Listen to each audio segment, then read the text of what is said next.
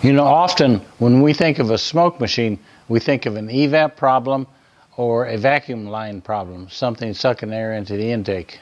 Well, you know, with a little critical thinking, if we think, well, if the smoke can find a leak there, why can't we use it on other things? I'm going to show you how now to use the Ready Smoke machine to find a water leak on this pickup truck. We're working on a 2011 Ford F-150, and the complaint is water's leaking into the back seat when it rains. Now I've climbed up here in the back seat so I can show you where it's leaking. If you look up at the headliner, you have to kind of look close in here because it's not wet at the moment, but you can see discoloration lines.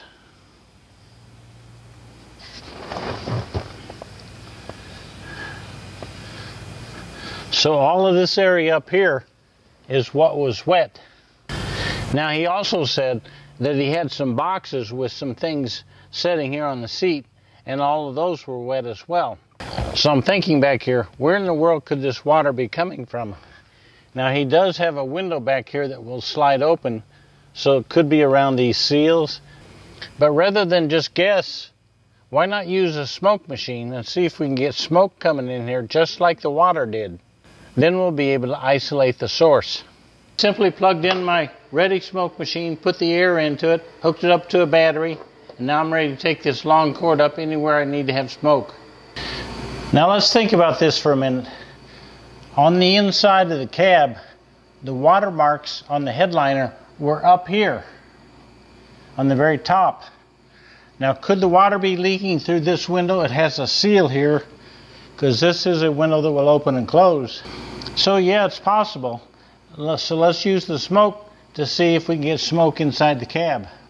Now again, thinking about this with critical thinking, the roof is solid metal and there's no holes through it. We do have some seals around here, and we do have some seals around this light.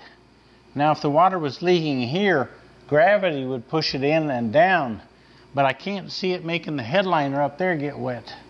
But I can this possibly, so maybe we're leaking around here. Now we've got two screws.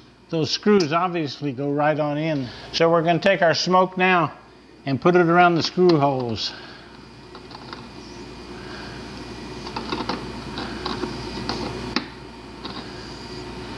And we're going to put it around both sides. Now someone on the inside is watching for smoke. Now I'm also going to take it around the outer lip of this thing and run our smoke across here.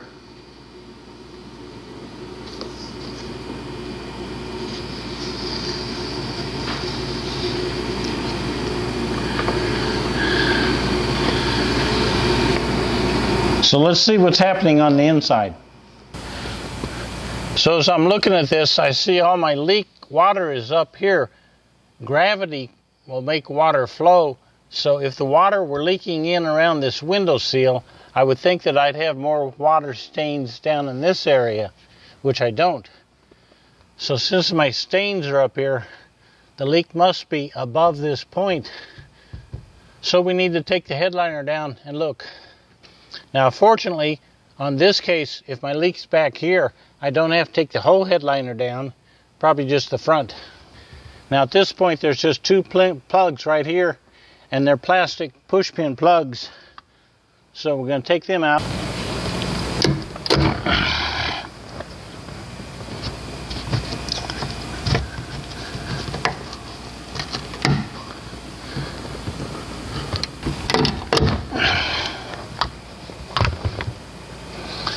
And now my headliner will come down.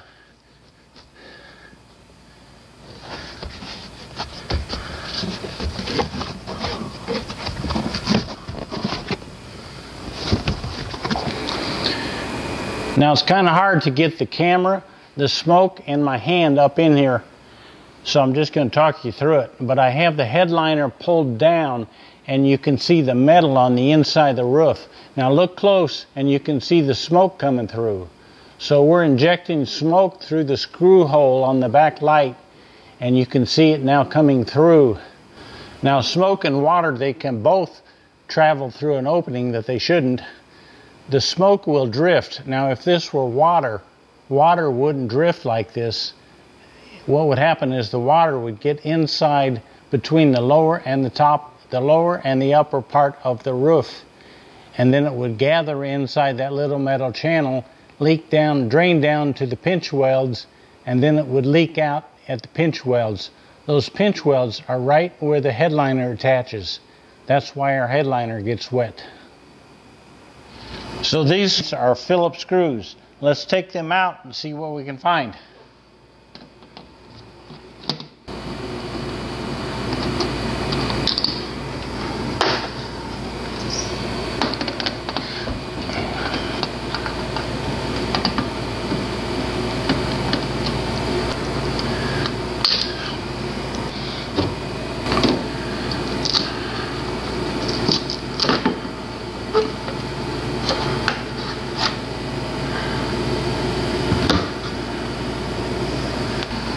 Now as we look at this, we can see that this is plastic and there is a rubber seal around it, all the way around it.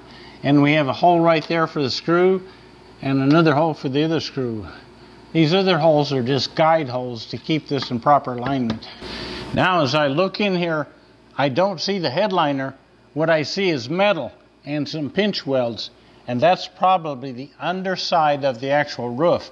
The metal here and the metal on the inside. And there's some holes in here. So the headliner is attached to this piece of metal. So when our smoke goes through these holes and through these holes, it fills this metal chamber in here, goes around the pinch welds, and that's where it's leaking, in there. So if we just seal up these holes here, if we repair these seals, we should stop the smoke and the water from getting into the headliner. So you see, smoke machines can be used for a lot more than just an evap problem or an intake leak. They can be used for about anything we can think of where we need to trace down a leak. One of the reasons that I like this Ready Smoke machine the best, and I've used several over the years, is it is small, lightweight, easy to use, and it's made in America.